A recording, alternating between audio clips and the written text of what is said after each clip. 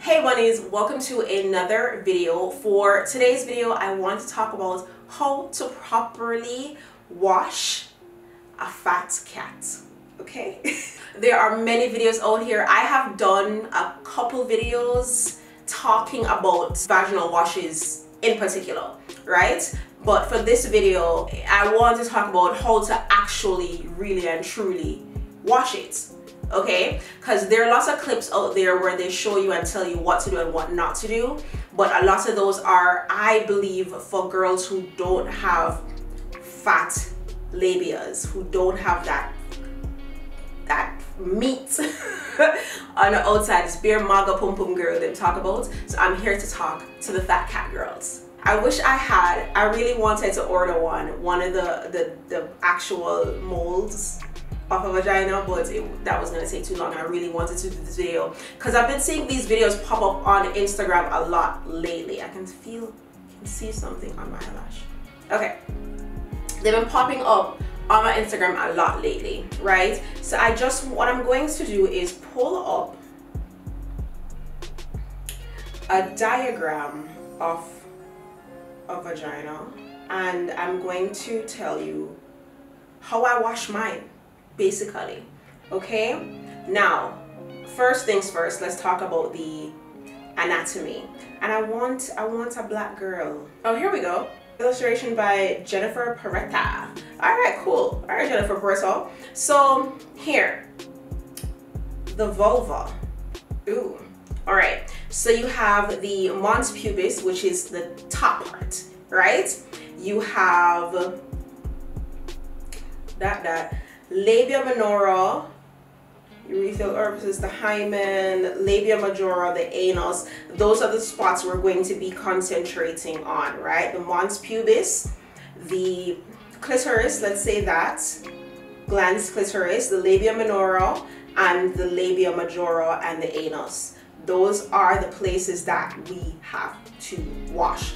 The vagina itself, that's the inside part. You do not need to wash that part. And when I say the inside part, I mean the part where you put a tampon, where a toy goes, where a penis goes, where any sort of penetration goes. You don't, if you can put your fingers like an inch or so into it, you do not need to wash there because that part is self-cleaning. That's the only part that is self-cleaning. Water alone is not going to clean down there. Okay, let us say that together. Water alone is not going to clean down there. When people say you don't need to wash your vagina with soap, they're thinking of, I don't even know if they're thinking of that the vagina is just the canal, the inside, the canal. That's the word I'm looking for. You don't need to wash inside that part, and that's why they say don't douche, because you don't need to put anything up in there. When you're douching, you're pushing up that bacteria that is coming out. You're pushing it back up in, and you do not want to do that. Okay. When washing your fat cat, I like to use a loofah or the glove, the exfoliating gloves, right? Right. You can use, what I use is my Dove Sensitive Skin, and I wash my entire body with that. My mons pubis, that's the top part right there that you see. The first thing you look down, bam, that's what it is. That part I exfoliate with my loofah or my glove, right? Especially if you wax or shave or nail or whatever the case is, you want to make sure you exfoliate to avoid any ingrown hairs or hair bumps. And that's the only place it is okay to put regular bathing soap. Okay, I literally had to have this conversation with somebody the other day too, because she wanted to put soap inside. Girl, it was a whole thing. For the smaller pum pum girls, they always tell you don't put no soap down there, so don't put nothing da. But if you have a fat cat, you can't not get soap there. You have to exfoliate it, and it's the mons pubis. It's there. Okay. Labia majora and minora, or is it minora? I think it's minora because it ends with an A. Minora. Whose alarm is that? Anyways, your labia them, right? That part, you're going to now take either your all natural feminine wash, right? Like Summer's Eve is not all natural. I can't think of anybody else that's not all natural, but any Summer's Eve wash that you see in your girl bathroom, throw it away. If you have Summer's Eve, throw it away. Get something that's 100% natural. I've done videos on cookie wash, that's 100% natural. I've done videos on Fresh Box, that's 100% natural. There is this one brand that everybody loves, I think it's called Honey Pot. Not 100% sure if they're 100% natural because they did sell to somebody else and added some type of ingredient. Don't quote me on it, but there was some uproar about Honey Pot. Do your own research on that. If I'm unable to get Cookie Wash or Fresh Box, because those are the two that are local in my area, what I like to use is African black soap. African black soap also helps prevent hair bumps, ingrown hairs, all that, right? The African black soap that I use is called Doo Awesome. I also use this to wash my face, right? It's a very gentle, well, gentle for me, because I've had conversations where girls are like, yo, I can't use black soap because it burned my skin. If that is you, do not use it, okay? My African black soap, it has let me Google it. Here we go. So ingredients, the very first one is pure honey.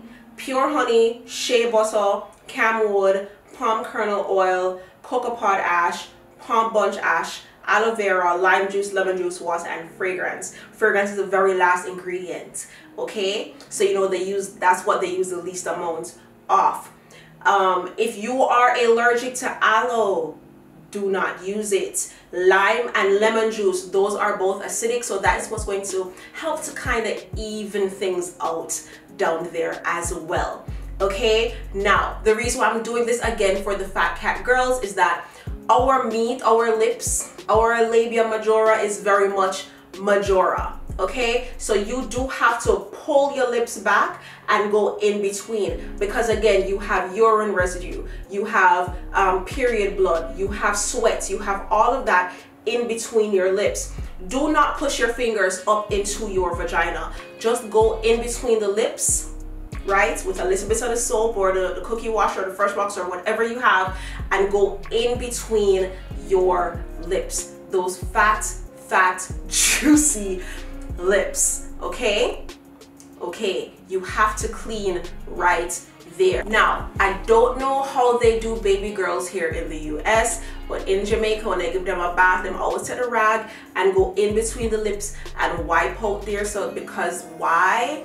You can get rashes, you can sweat, babies do sweat, right? So if you're doing that to the baby, why you wouldn't do that to yourself?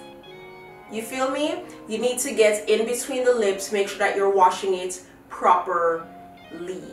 Water alone is not going to help. Matter of fact, there's a lot of companies out right now selling vagina washes. So again, do your own research, see what works for you and your vagina. For me, this is what works. Now, if you're a young girl out there who, for whatever reason, does not have a mother figure in your life to tell you these things, you're welcome. All right. If you have any questions for me, leave them in the comment section below. If you feel like I should have mentioned something that I did not mention, leave it in the comment section below. Last week I mentioned I was going to talk about something about fishy smells. Washing the vagina properly is one, but also making sure that you're drinking enough water, making sure that you're drinking your cranberry juice, making sure you're taking your probiotics, making sure that if you're going to do the boric acid suppositories, and that's where you insert the little capsule inside of your vagina, don't do it every day, don't do it every week. The boric acid is supposed to help to balance out any imbalances in your system, right? So let's say you had intercourse and the guy threw off your peach because his penis was extremely large, or because maybe you never washed it properly, you had unprotected sex, maybe the condom irritates something, maybe you just finished your period and you want to, you know, that's the only time I'd recommend popping in a boric acid suppository. And honestly, for me, I hardly use it, unless again I feel like, you know what, something's not right, something's wonky down there, and I'll pop one in there. And if I feel like it's something that I cannot correct, then I'll call my doctor and be like, all right, we need to make an appointment and see what's happening. All right. But yeah, as far as the fishy smell goes, and then nobody should be smelling you, truly. I feel like, me personally, I feel like you can smell yourself before anybody else smells you. Like, I know when I'm off, okay? I know when it's sweat smell, from period smell, from sex smell, from just pH is off smell. All right, especially for someone like me who doesn't douche, someone like me who, you know, make sure that certain things are done or not done to avoid certain things. All right, and that also includes how tight your panties are. If your panty is too tight, like there's not enough breeze to pass through, not enough circulation happening down there. If at nighttime girl, yeah. And it's okay to go commando sometimes. I would say go commando when you're sleeping. That's the best time, because you're relaxed, blood can flow, you know, whatever. Than so in the daytime, you're not sweating as much in the nighttime. In the daytime, you are sweating a little bit more, you are discharging a little bit more, you are more active in the daytime. So I highly recommend wearing panties during the daytime. I recommend wearing panty liners during the daytime, especially when you know you're about to get your period, when your period is finished, when you know you're on like the day after the last day, the little drip drops that happen. I recommend wearing it while you're ovulating. So that's basically 3 weeks out of the month. Right? And then again, go with the all natural organic ones, because for whatever reason I've found that the ones that are not organic, it makes the discharge more, and it makes it have this weird smell. Whereas the natural organic ones, there's no smell at all. Go figure. I guess it's a marketing ploy for you to buy more stuff, more panty liners. Anyways, I think I've said enough. But again, if you have any questions, feel free to leave in the comment section. Find me on Instagram and DM me. I'm at Kissyface, Kissyfyfve. DM me. I respond to all DMs once they're not unsolicited dick pics. Thank you very much. Until next time, peace sign and kissy face. Bye.